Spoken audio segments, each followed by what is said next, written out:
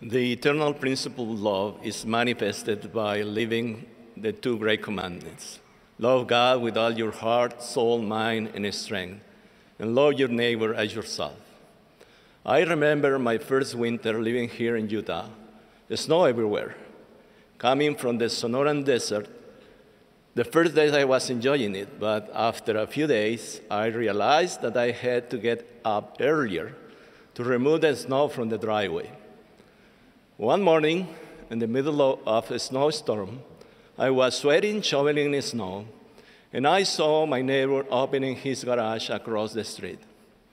He's older than I am, so I thought, if I can finish soon, I could help him. So raising my voice, I asked, "Brother, do you need help?" He smiled and said, "Thank you, Elder Montoya."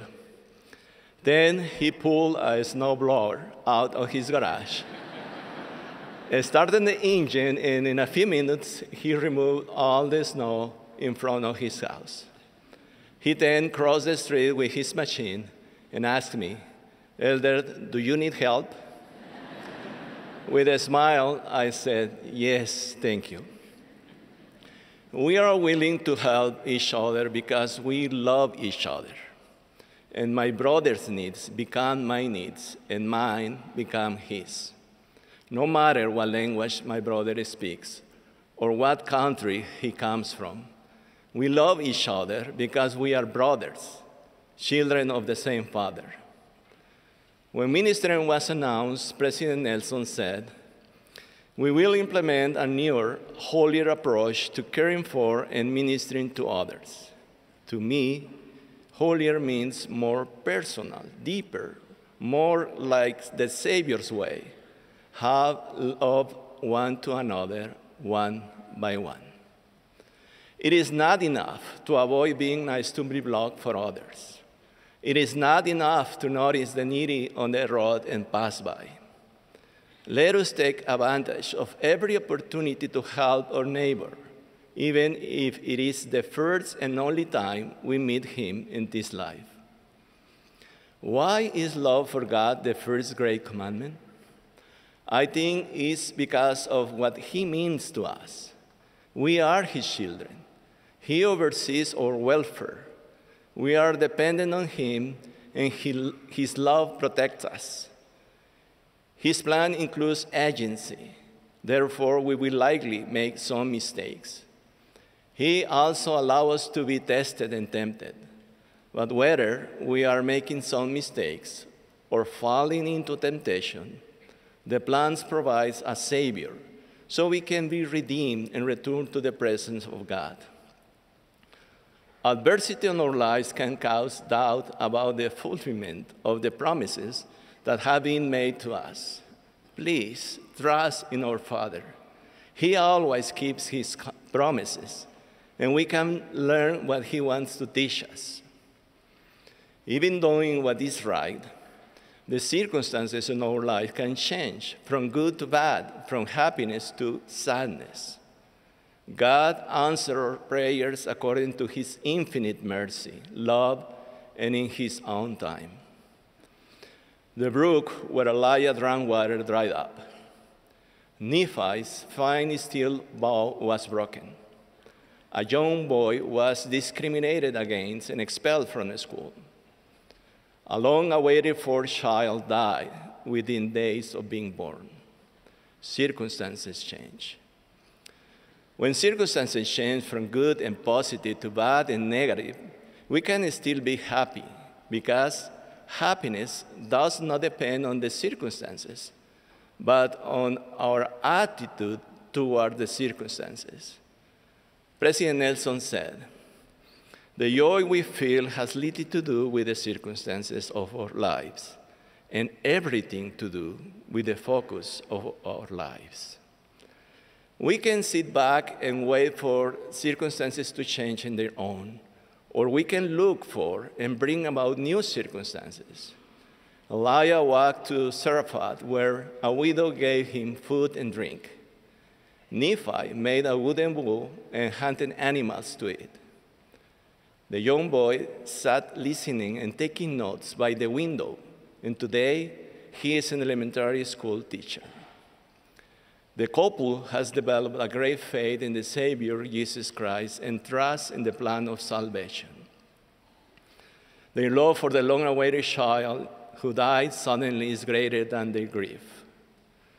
When I hear the question, Heavenly Father, are you really there? And do you hear and answer every child's prayer? I like to answer, He has been, He is, and He will always be there for you and me. I am His son, He is my Father, and I am learning to be a good father as He is. My wife and I always try to be there for our children at any time, under any condition and by any means. Each child is unique. Their word to God is great, and no matter what challenges, sins, and weaknesses they have, God loves them, and so do we. When we received this call as a general authority on the last day before our travel to Salt Lake, all my children and family were together in our home for a family home evening, where we expressed our love and gratitude. After the lesson, I gave a priesthood blessing to each one of my children. Everyone was in tears. After the blessing, my oldest son expressed words of gratitude on behalf of everyone for the great love that we had given them for the day they were born until then. Bless your children, whether they are 5 or 50 years old. Be with them. Be for them. Although providing is a responsibility established by divine design, we must not forget to share joyful time with our children. Our Heavenly Father's love for each of His children is real. He is there for each one. I don't know how He does it, but He does. He and His firstborn are one in doing the work and glory of the Father to bring to pass the immortality, the eternal life of men.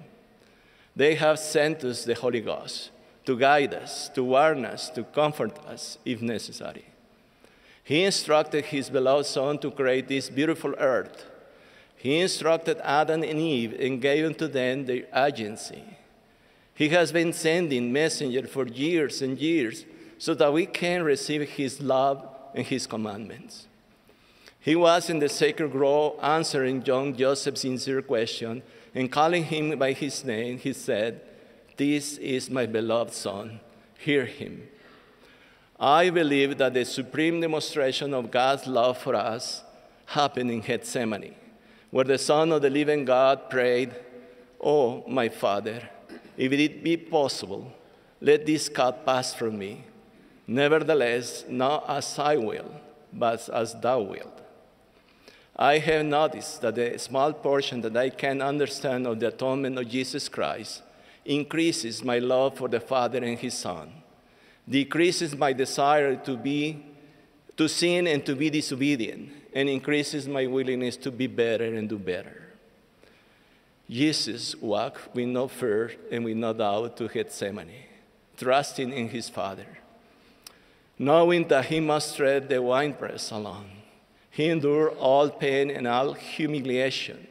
He was accused, judged, and crucified. During His own agony and suffering on the cross, Jesus focused on the needs of His mother and His beloved disciple. He offered His life. On the third day, He was resurrected. The tomb is empty. He stands on the right hand of His Father. They hope we will choose to keep our covenants and return to their presence. This second state is not our final state. We do not belong to this earthly home, but rather we are eternal beings living temporary experiences. Jesus is the Christ, the Son of the living God, and He lives. And because He lives, all of God's children will live forever. And thanks to His atoning sacrifice, we can all live together with them. In the name of Jesus Christ, amen.